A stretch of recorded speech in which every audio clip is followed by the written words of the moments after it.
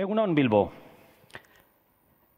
More than $2 trillion is the cost of poor quality code just only considering USA.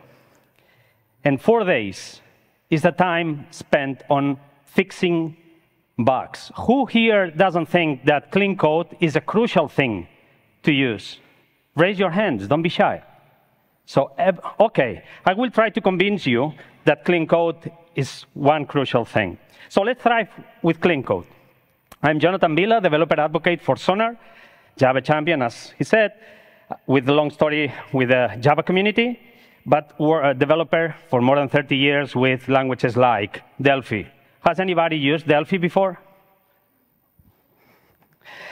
So if we focus on clean code and the cost, it's more than $2 trillion only on poor quality code, but more than $1.5 trillion only on technical debt. And we are not counting even the reputation cost.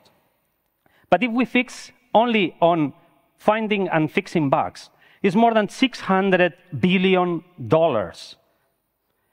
So now, at this point, we know that the healthier the code is, the less number of defects, therefore, the cheapest it will be. But what is clean code? Well, basically, clean code follows 4 main attributes. It has to be consistent, having the same format and the same solutions across all the code. But also has to be intentional.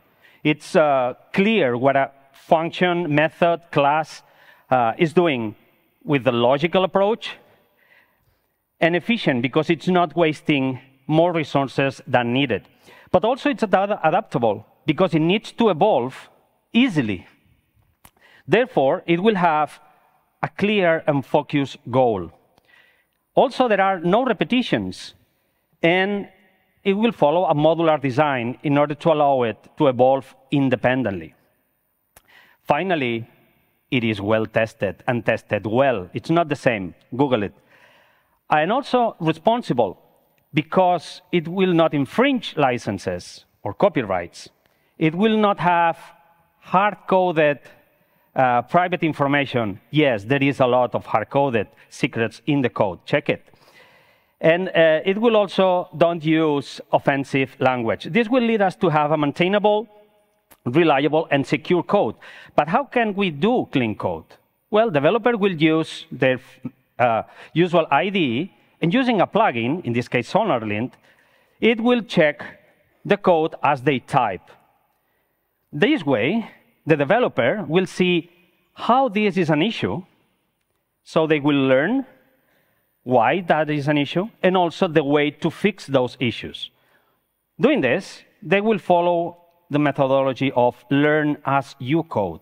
It's not only fixing things, it's learning and being a better developer. But also, they will focus only on new code.